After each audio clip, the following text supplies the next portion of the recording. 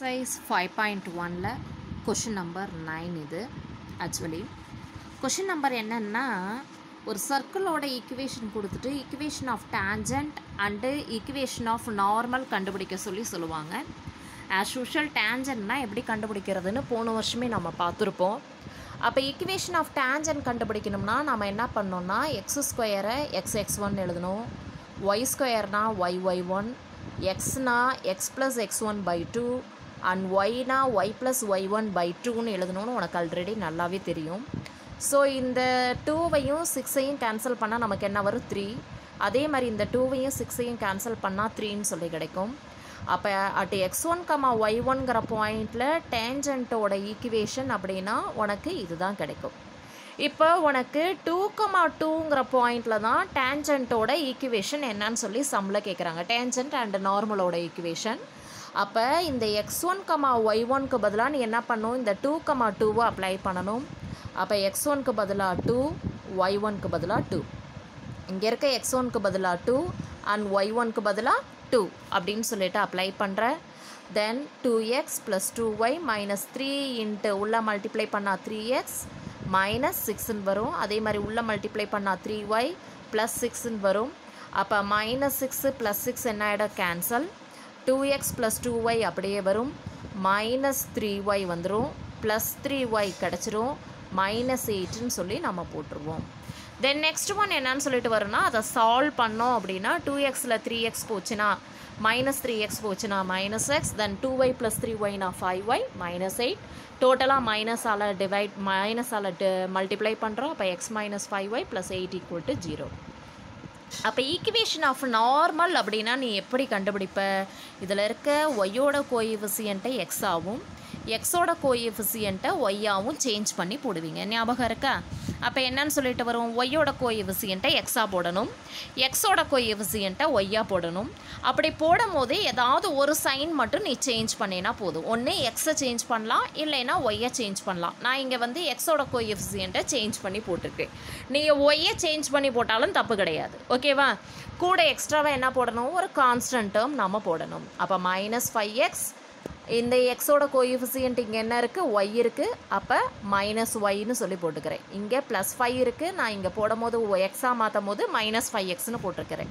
இல்லை நீ என்ன பண்ணலான்னா ப்ளஸ் 5x ப்ளஸ் ஒய்ன்னு சொல்லி போட்டு கூட நீ ஆன்சர் கொண்டுட்டு வரலாம். ஓகே, ஏதாவது ஒரு சைன் எக்ஸ் இல்லைன்னா ஒய் சைனை மட்டும் நம்ம சேஞ்ச் பண்ணோம். அப்போ தான் ஈக்குவேஷன் ஆஃப் நார்மல் கிடைக்கும். போன வருஷமும் நம்ம பார்த்துருப்போம்னு நினைக்கிறேன். அப்போ 2,2ல ஈக்குவேஷன் ஆஃப் நார்மல் கண்டுபிடிக்கணும். அப்போ இந்த ஈக்குவேஷனில் எக்ஸுக்கு பதிலாக 2வும் ஒய்க்கு பதிலாக 2வும் அப்ளை பண்ணுற. ஓகே, அப்போ என்னன்னு சொல்லிட்டு கிடைக்கும், minus 5 into 2 minus 2 plus C. அப்போ minus 10 minus 2 plus C equal to 0. அப்போ சி ஈக்குவல் டு ப்ளஸ் 12. இதை கொண்டுட்டு வந்து ஈக்குவேஷன் நம்பர் 2ல் அப்ளை பண்ணினா is the record equation of normal at the point 2,2. அப்போ நெகட்டிவில் எக்ஸோட கோஎஃபிஷியன்ட் ஒய்யோட கோஎஃபிஷியன்ட் கிடைக்கிறதுனால அதை நான் பாசிட்டிவில் சேஞ்ச் பண்ணி போடுறேன். ரொம்ப ரொம்ப ஈஸியான சம். இந்த மாதிரி உனக்கு இந்த டைப்பில் கேட்டாவே equation of tangent and normal அப்படின்னு சொல்லி கேட்டாவே எந்த சம் வந்தாலும் சரி, X ஸ்கொயர்னா x one, Y ஸ்கொயர்னா ஒய்1, எக்ஸ்னா X plus x1 by 2, ஒய்னா Y plus y1 by 2ன்னு சொல்லி போட்டுக்கிறேன். அதே மாதிரி டேஞ்சன்ட் ஈக்குவேஷனில் இருந்து நார்மலுக்கு சேஞ்ச் பண்ணும் போது எக்ஸோட கோஎஃபிஷியன்ட்டை ஒய்யாகவும் ஒய்யோட கோஎஃபிஷியன்ட்டை எக்ஸாகவும் மாற்றுற. ஏதாவது ஒரு சைனை மட்டும் சேஞ்ச் பண்ண போதும். ஒன்று எக்ஸ் மாற்றலாம், இல்லைன்னா ஒய் மாற்றலாம். அந்த பாயிண்ட்டு 2,2ங்கிறதுனால நான் x1க்கு பதிலாக 2வும் y1க்கு பதிலாக 2வும் அப்ளை பண்ணுறேன். இதில் எக்ஸு ஒய்க்கு அப்ளை பண்ணி சியோட வேல்யூ கண்டுபிடிச்சி நார்மல் ஈக்குவேஷன் நான் கண்டுபிடிக்கிறேன். Okay, then next sum. Question number 8. If y equal to 2 plus root 2x plus c is a tangent to the circle x square plus y square equal to 16. Standard equation. Center 0,0 and radius 4ன்னு சொல்லிட்டு உனக்கு நல்லாவே வரும், தெரிஞ்சிடும். அப்போ இந்த இது டேஞ்சண்ட்டாக இருந்ததுன்னா, இந்த லைன் டேஞ்சண்ட்டாக இருந்ததுன்னா சியோட வேல்யூ என்னவா இருந்தால் டேஞ்சண்ட்டாக இருக்கும் அப்படின்னு சொல்லி கேட்டிருக்காங்க. இந்த சம்மை 2 மெத்தடில் போடலாம். நான் ஃபார்முலா வச்சு எப்படி போடுறதுன்னு சொல்கிறேன். இன்னொரு மெத்தடு நான் சொல்கிறேன், நீயா வேணால் ட்ரை பண்ணி பார்த்துக்கோ. அது இன்னும் ஈஸி மெத்தடு தான். ஃபார்முலா மனப்பாடமே பண்ண தேவையில்லைன்னு வச்சுக்கோயேன். அப்போ X square plus Y square equal to 16 தான் சர்க்கிளோட ஈக்குவேஷன். இந்த சர்க்கிளுக்கு உனக்கு கிவன் ஒரு லைன் கொடுத்துருக்காங்க. அதாவது ஒய் ஈக்குவல் டு என்னன்னு சொல்லி கொடுத்துருக்காங்க, 2√2x ப்ளஸ் சிங்கிறது டேஞ்சண்ட்டாக இருந்துச்சுன்னா உனக்கு இந்த சியோட வேல்யூ என்ன வரும்னு சொல்லி கேட்குறாங்க. கரெக்டா? சரி, அப்போ கிவன் ஈக்குவேஷன் ஆஃப் டேஞ்சண்ட் இதுன்னு சொல்லி எடுக்கிறோம். நம்மளை பொறுத்த வரைக்கும் கண்டிஷன் ஒரு லைன் வந்து ஒரு சர்க்கிளுக்கு டேஞ்சண்ட்டாக இருக்கணும்னா என்ன கண்டிஷனா இது வரைக்கும் நான் சொல்லலை. என்ன கண்டிஷன்னா C square equal to A square into 1 + m². இது எதுக்காக இப்போ நான் சொல்கிறேன்னா 1 மார்க் கொஷனில் இந்த மாதிரி டைப்பில் கொஷின் கேட்கலாம். ஸோ நல்லா பார்த்துக்கோ. Okay, C square equal to A square into 1 + m². அப்போ நல்லாவே தெரியும். இப்போ உனக்கு இந்த ஒய் ஈக்குவல் டு இந்த லைனோட ஈக்குவேஷன் என்ன ஃபார்மேஷனில் இருக்குன்னா Y equal to MX plus சிங்கிற ஃபார்மேஷனில் தான் இருக்கும். கரெக்டாக? அப்போ இந்த ஈக்குவேஷனை வச்சுக்கிட்டு நீ என்ன பண்ணலாம், ஒய் ஈக்குவல் டு என்ன ஃபார்மில் இருக்குது, எம்எக்ஸ் ப்ளஸ் சிங்கிற ஃபார்மேஷனில் இருக்கும். அப்போ எம்மோட வேல்யூ நமக்கு தெரியும். எக்ஸோட கோஎஃபிஷியன்ட் எதுவோ அதுதான் என்ன, எம்முங்கிறது. தென் நெக்ஸ்ட் ஒன் ஏ ஸ்கொயர்னா என்னென்னா வேறு ஒன்றும் இல்லை, ரேடியஸோட வேல்யூ. அப்போ இந்த சர்க்கிள் ஈக்குவேஷனில் சென்டர் 0,0 நல்லாவே தெரியும். ரேடியஸ்னால் ஏ ஸ்கொயர் தான், வேறு ஒன்றும் இல்லை. இட் இஸ் இந்த form of X square plus Y square equal to ஏ ஸ்கொயருங்கிற ஃபார்மில் இருக்குது. அப்போ ஏ ஸ்கொயர் ஈக்குவல் டு 16னா ஏவோட வேல்யூ ஏ ஸ்கொயர் தான். ஏ ஸ்கொயர் ஈக்குவல் டு 16, ஏவோட வேல்யூ ரேடியஸ் 4 நல்லாவே தெரியும். அப்போ சியோட வேல்யூ தான் கேட்குறாங்க. சினா வேறு ஒன்றும் இல்லை, இந்த ஈக்குவேஷனில் நமக்கு தெரியாத அன்னோன் வேல்யூ தான். இந்த சி என்னவா இருந்தால் தான் டேஞ்சன்ட்டுன்னு சொல்லி கேட்குறாங்க. அப்போ எல்லாத்தையும் கொண்டுட்டு வந்து அப்ளை பண்ணுறேன். என்ன, ஏ ஸ்கொயருக்கு பதிலாக 16, எம்முக்கு பதிலாக என்னன்னு சொல்லி இருக்குது, எக்ஸோட கோஎஃபிஷியன்ட் தான் எம்மு. ஸோ 2√2. அப்போ எம் ஸ்கொயர்னா 2√2 ஹோல் ஸ்கொயர்னு சொல்லி நல்லாவே தெரியும். அப்போ 4 ஸ்கொயர் இன்ட்டு 1 + m²னா 2√2 ஹோல் ஸ்கொயர். அப்போ 4 × 2 கரெக்டாக? அப்போ 16 × 1 + 8ன்னு சொல்லிட்டு வரும். அப்போ 1 + 8னா 9ன்னு சொல்லி தெரியும். அப்போ 16 × 9னா உனக்கு என்னன்னு சொல்லிட்டு தெரியணும். அப்போ சி ஸ்கொயரோட வேல்யூ தான் 16 × 9. அப்போ சியோட வேல்யூ √16 × 9ன்னு சொல்லிட்டு வரும். அப்போ ஸ்கொயரில் இருந்து நாம் வெளியே எடுத்தோம்னா என்னன்னு வரும், 4 × 3. அப்போ ஸ்கொயர் பண்ணும்போது சி போட்டோம்னா நமக்கு ப்ளஸ் ஆர் மைனஸ்ன்னு வரும். அப்போ சியோட வேல்யூ +12ன்னு சொல்லிட்டு ஆன்சர் கிடைக்கும். அண்டர்ஸ்டாண்ட் ஆச்சா? Then next one, ninth some. இப்போ தான் சொன்னோம் equation of tangent and normal எப்படி கண்டுபிடிக்கிறதுன்னு சொல்லிட்டு. சரி, அடுத்த சம்க்கு போகலாம். 10th சம் என்னன்னு சொல்லி பார்த்தீங்கன்னா ஒரு 3 பாயிண்ட்ஸ் கொடுத்துட்டாங்க. ஓகே, இது ஒரு பாயிண்ட், இது ஒரு பாயிண்ட், இது ஒரு பாயிண்ட். இந்த 3 பாயிண்ட்டும் லை outside R on are inside to the circle. ஒரு சர்க்கிளோட ஈக்குவேஷன் கொடுத்துருக்காங்க. ஒன்றும் இல்லை, ஒரு சர்க்கிள் இருக்கான், அந்த சர்க்கிளோட ஈக்குவேஷன் கொடுத்துட்டாங்க. ஓகே, அந்த சர்க்கிள் மேலே இந்த பாயிண்ட் இருக்குமா இல்லை வெளியே இருக்குமா உள்ளே இருக்குமா? அதே மாதிரி தான் இந்த பாயிண்ட்டும் மேலே இருக்குமா வெளியே இருக்குமா உள்ளே இருக்குமா? அதே மாதிரி -4, -3ங்கிறது இந்த சர்க்கிள் மேலே இருக்குமா, இந்த சர்க்கிள் வெளியே இருக்குமா இல்லை உள்ளே இருக்குமா, இல்லை இந்த சர்க்கிள் மேலேயே இந்த பாயிண்ட் இருக்குமா அப்படின்னு சொல்லி தான் கேட்குறாங்க. அண்டர்ஸ்டாண்ட் ஆகுதா என்ன சொல்கிறேன்ட்டு? அப்போ இந்த பாயிண்ட்டை கொண்டுட்டு வந்து ஓகே இந்த ஈக்குவேஷனில் அப்ளை பண்ணால் உனக்கு எல்ஹெச்எஸ் டேர்மும், அதாவது எக்ஸுக்கு பதிலாக -2வும் ஒய்க்கு பதிலாக 1ம் அப்ளை பண்ணுறோன்னு வச்சுக்கோ. உனக்கு இந்த ஈக்குவேஷனை சால்வ் பண்ணுது என்னன்னு சொல்லி கிடைக்கும், அந்த வேல்யூ அப்ளை பண்ணும்போது சப்போஸ் 0னே கிடைக்குதுன்னு வச்சுக்கோயேன். அப்போ 0 = 0னா இந்த ஈக்குவேஷனை சால்வ் பண்ணுதுன்னு அர்த்தம். அப்படின்னா என்ன அர்த்தம், இந்த சர்க்கிள் மேலேயே இந்த லைன் இருக்குன்னு அர்த்தம். சப்போஸ் உனக்கு இந்த பாயிண்ட்டை கொண்டுட்டு வந்து இதில் அப்ளை பண்ணும்போது உனக்கு இந்த 0 விட பெரிய வேல்யூவாக உனக்கு கிடைக்கிற வேல்யூ கிடைக்குது, ஒரு பாசிட்டிவ் வேல்யூவாக கிடச்சிதுன்னா என்ன அர்த்தம்னா இந்த சர்க்கிளுக்கு வெளியே இருக்கும். நெகட்டிவ் வேல்யூ கிடச்சிதுன்னா சர்க்கிளுக்கு உள்ளே இருக்குன்னு அர்த்தம். கொஞ்சம் அண்டர்ஸ்டாண்ட் பண்ணிக்கோ. ஸோ ஃபஸ்ட்டு பாயிண்ட்டை கொண்டுட்டு வந்து நான் ஈக்குவேஷனில் அப்ளை பண்ணுறேன். அப்போ x² + y² - 5x + 2y - 5ல் அந்த சர்க்கிளில் கொண்டுட்டு வந்து சர்க்கிள் ஈக்குவேஷனில் நான் இந்த ஃபஸ்ட்டு பாயிண்ட்டை அப்ளை பண்ணுறேன். அதாவது எக்ஸுக்கு பதிலாக -2வும் ஒய்க்கு பதிலாக +1ன்னும் சொல்லிவிட்டு நான் அப்ளை பண்ணுறேன். சரி, அப்படி அப்ளை பண்ணும் போது எனக்கு என்ன கிடைக்குது அப்படின்னு சொல்லி பார்த்தேன்னா, கிடைக்கிற answer -2 whole square + 1 square, -5 × -2 2 × 1 and -5.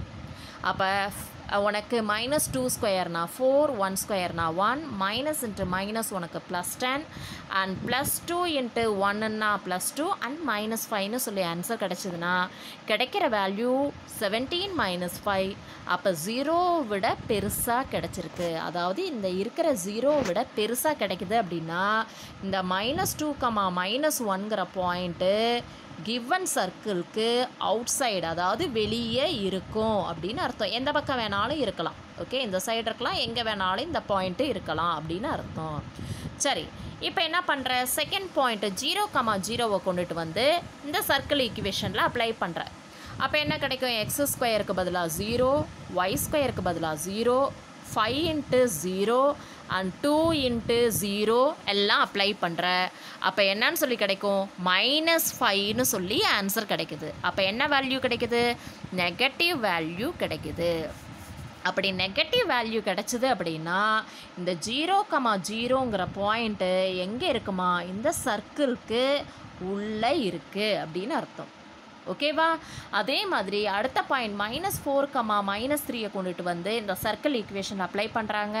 அப்போ எக்ஸுக்கு பதிலாக -4 ஸ்கொயர், ஒய்க்கு பதிலாக -3 ஸ்கொயர், எக்ஸுக்கு பதிலாக எகெயின் -4 அண்ட் ஒய்க்கு பதிலாக -3 அண்ட் -5க்கு பதிலாக என்னன்னு சொல்லிட்டு அப்படியே -5ன்னு சொல்லி போட்டுறாங்க.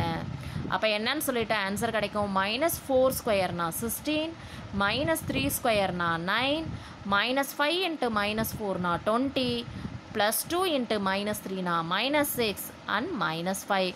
ஆன்சர் பாசிட்டிவில் கிடைக்குது.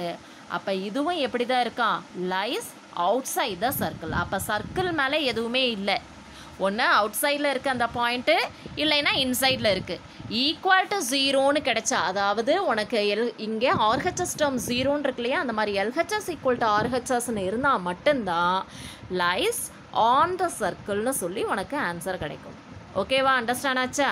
சரி, இப்போ அடுத்தது போகலாம். இந்த 8th சம்முக்கே இன்னொரு மெத்தடு சொல்கிறேன்னு சொன்னால அது என்னன்னு மட்டும் நான் சொல்கிறேன். உன்னால் முடிஞ்சால் நீங்கள் போடுங்க பார்க்கலாம், அண்டர்ஸ்டாண்ட் பண்ணி. ஒரு சர்க்கிள் கொடுத்துட்டாங்க. ஓகே, சர்க்கிள் கொடுத்துட்டாங்க. தென் டேஞ்சன்ட்டு ஒன்று கொடுத்துருக்காங்க. டேஞ்சன்ட்டுனா இங்கே டச் ஆகிட்டு போனால் தான் டேஞ்சன்ட் இல்லையா, டேஞ்சன்ட்டு லைன்னு கொடுத்துருக்காங்க. ஓகே, என்ன லைன்னா y = 2√2x + c.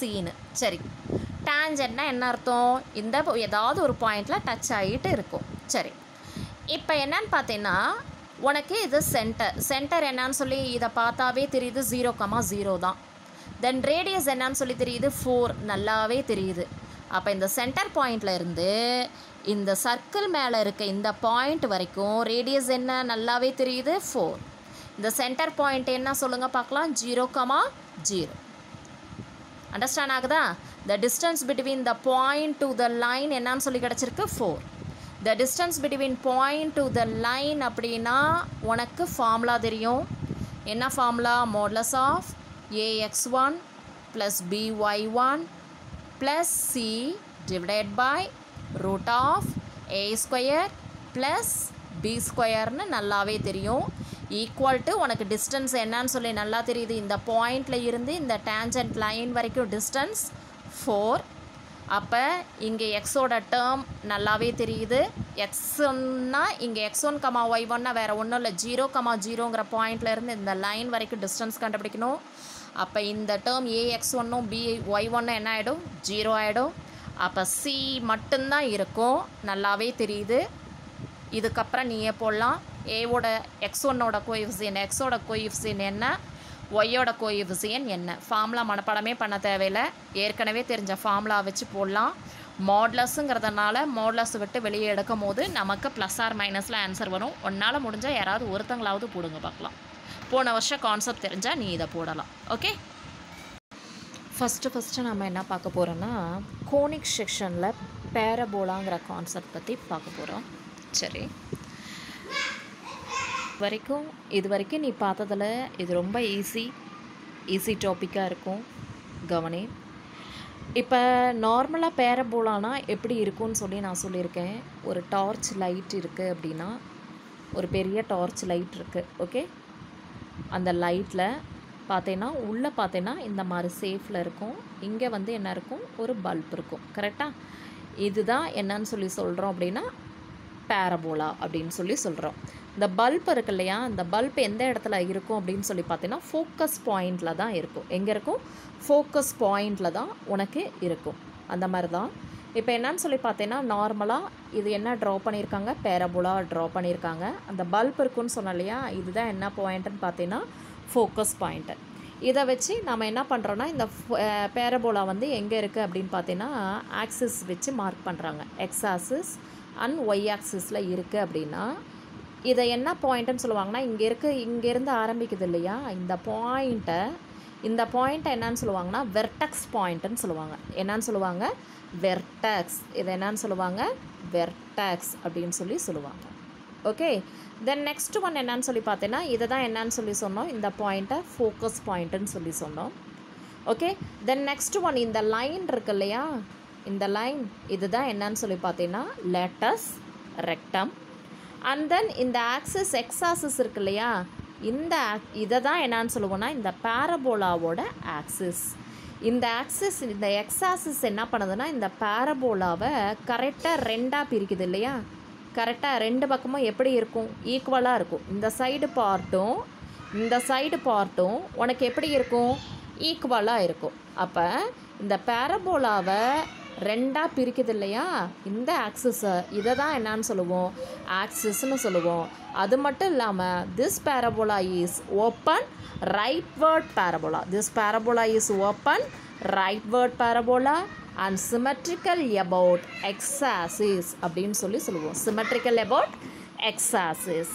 தென் இந்த பக்கம் பார்த்தீங்கன்னா இது என்னன்னு சொல்லி சொல்கிறோம், இந்த லைன் என்னன்னு சொல்லி சொல்லுவோம்னா லேட்டஸ் ரெக்டம்னு சொல்கிறோம் இல்லையா.